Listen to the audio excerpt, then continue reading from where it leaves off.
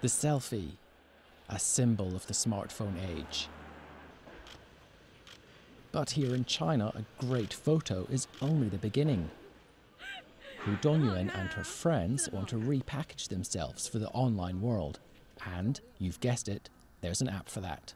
It can help you beautify your skin, cover up your flaws, and emphasize your best features.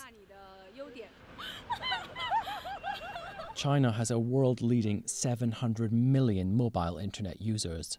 And every day millions of Chinese women are editing and sharing photos using apps like these.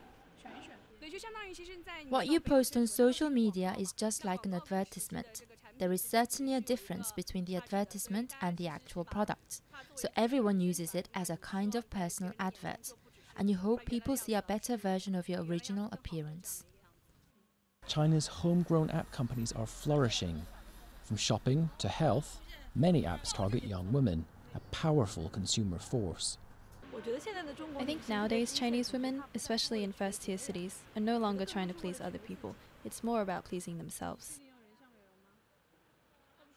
One company, valued at $4.6 billion when it listed on the Hong Kong Stock Exchange last year, claims its apps process half of all pictures posted on Chinese social media. I think internet and tech companies in China have become very refined in terms of innovation.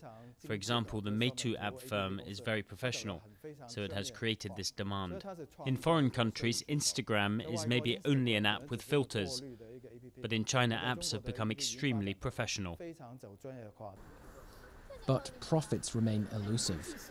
Meitu lost $320 million in the first half of 2016. Suggesting there are many more makeovers to go.